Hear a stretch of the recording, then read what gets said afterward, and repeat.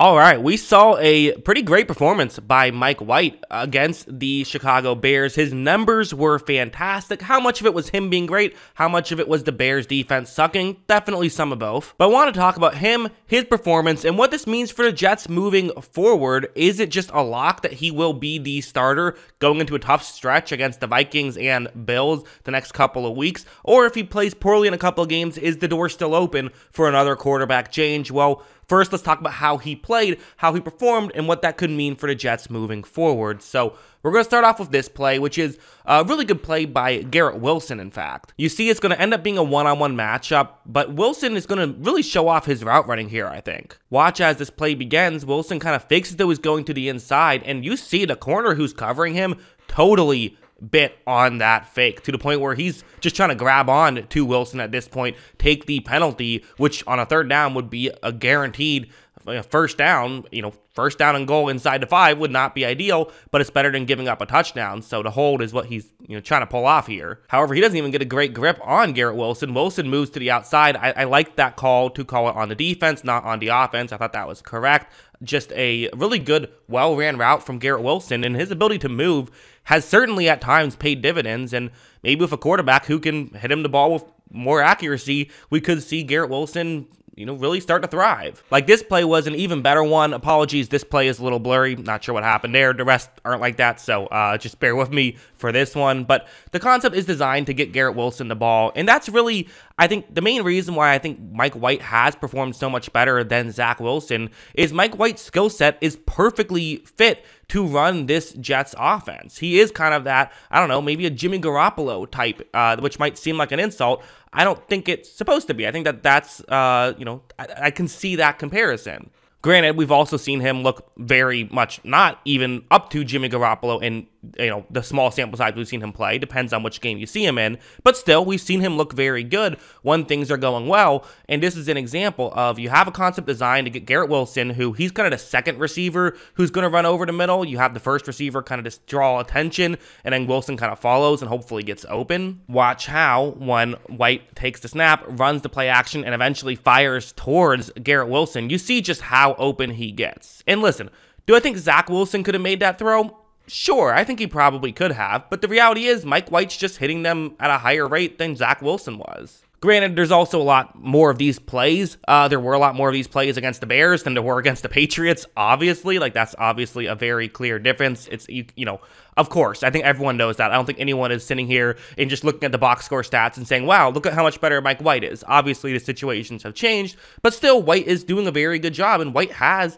I think, been very good at this stuff. It helps that Garrett Wilson is then going to make a move and get a ton more yards after the catch. He eventually gets into the end zone for a touchdown. Can't show the whole play. It'll get copyrighted, but I'll cut it off there. You get the idea. So again, just these kind of simple plays. As Robert Saleh said after the game, he made the easy stuff look easy, and that's an exact example of that, of making something easy look easy, which Zach Wilson had a tendency of making easy things look difficult. Going over here, it's going to be another really good, well-ran route here, I would say.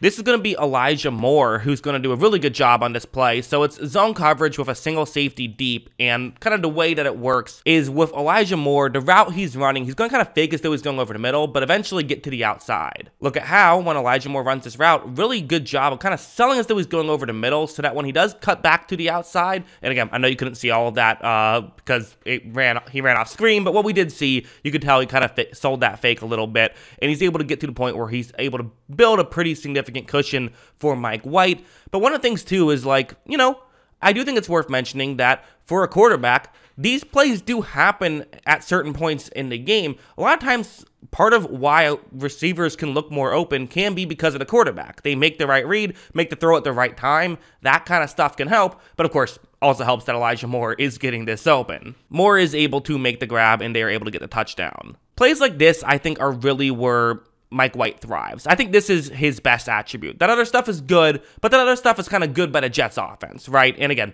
you could even argue bad by the Bears defense. I don't know how much you want to say, but this is where I think Mike White really thrives. And while the other stuff, I'm like, I think Mike White does that better than Zach Wilson, but I can't say for certain because it is, different game against a bad defense.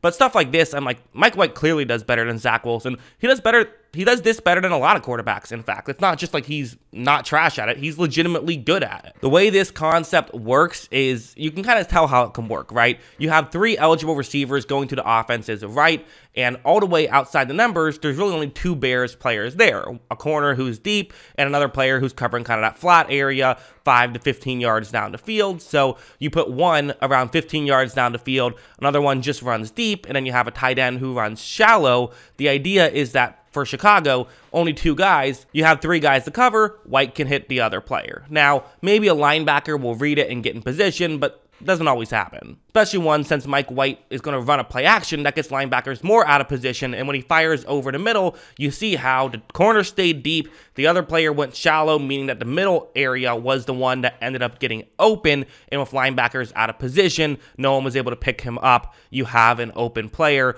What Mike White does well here is just read these plays. Know where to put the ball, not hesitate, and get it there quickly. For a young player, that's not so easy to do, but he does a very good job at it. As you see, Tyler Conklin makes the catch and are able to get a decent chunk play there. And again, that stuff doesn't seem very difficult, but trust me, there is a talent to that stuff. Not everyone can do it, but Mike White can, and I think that him doing that is absolutely a big benefit and really helps out this New York Jets team. A play like this is another example of very much the same play. Not exactly the same play. There's a slight difference. Like, for example, instead of a tight end being the sort of check down route, it's now a halfback. But again, very same idea, same general philosophy here. However, this time when Mike White runs the play action, Chicago reads this play and says, okay, let's stay deep. Let's cover the 2 deeper routes, which is what you're supposed to do.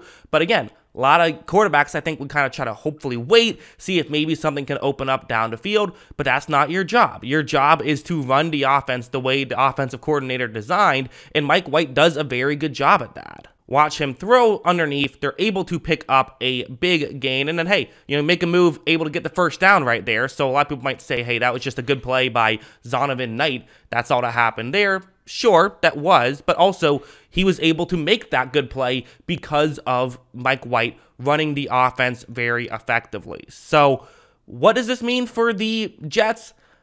Honestly, I don't think it means that much. I just don't. I like Mike White. I like what he can do. I just don't know just yet. I mean, we saw him last year have some really good games, that 400-yard game against Cincinnati. He also had some really bad games, that 4-interception game against Buffalo. He was able to do very well against a bad defense. I trust him to do very well against a bad defense. He's, to me, shown that he can do that and is very capable of doing that. What we also saw was he did struggle when he played the Patriots and when he played the Bills. So now going up against Minnesota, whose defense has been very spotty this season, and then Buffalo, who was the one who got him benched last season. I honestly have no idea what they're going to do with Mike White. I don't know where where they go from here. I don't know what they do. But at the end of the day, if you're making throws like this and running the offense well, you at least have the job for now, and we'll see if he can keep it for a while. Feels like it's going to be kind of his to lose, though, as opposed to, I don't think Zach Wilson can win it with practice. I think that Mike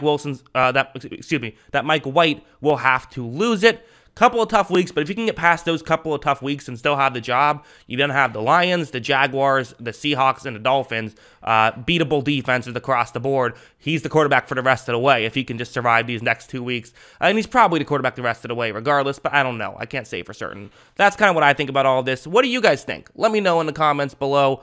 Always love hearing from you. And of course, as always, thanks for watching.